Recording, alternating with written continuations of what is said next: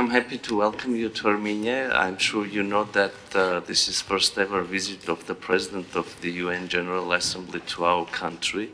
And I should say that it is quite symbolic that this visit takes place in a year when we celebrate the 30th anniversary of Armenia's membership to the United Nations. Mr. President, we supported your presidency, your chairmanship.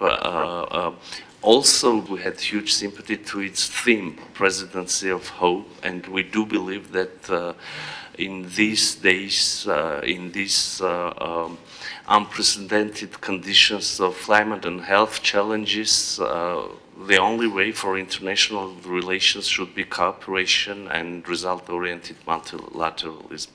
From our side, we tried, of course, to contribute to this agenda, to overcoming these issues, these challenges.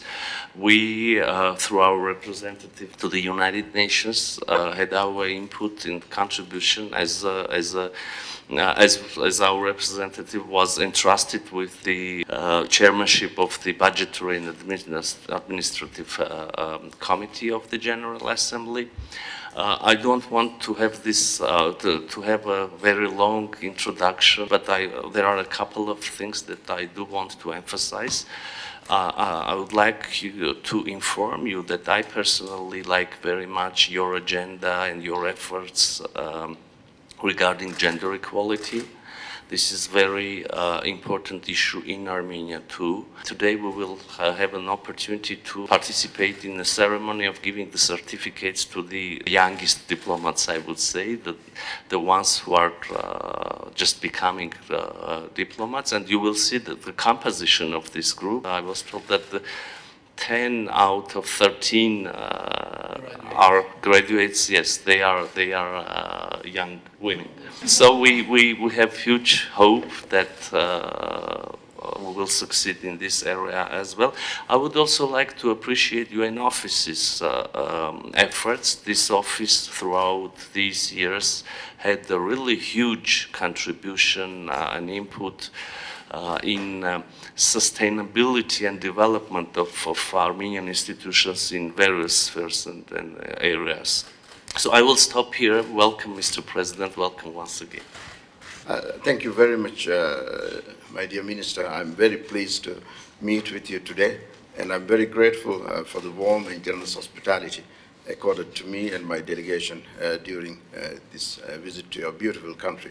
As you said, this is the first visit by PGA to this great country. I'm also happy that this visit is coinciding with the 30th anniversary of the membership of Armenia to the United Nations. I'm also very pleased with the support of Armenia on my priorities throughout the Presidency of Hope. I also commend Armenia's firm commitment to multilateralism and upholding the principles of the Charter of the United Nations, as well as its substantive contribution to the work of the United Nations. In addition, Minister, I congratulate you on a successful first term in the Human Rights Council.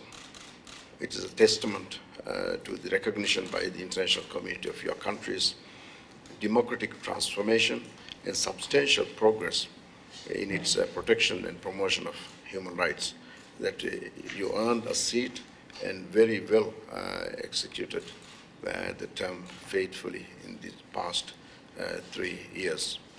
I also wish to thank you, Minister, for your personal dedication to multilateralism and also to the United Nations particularly.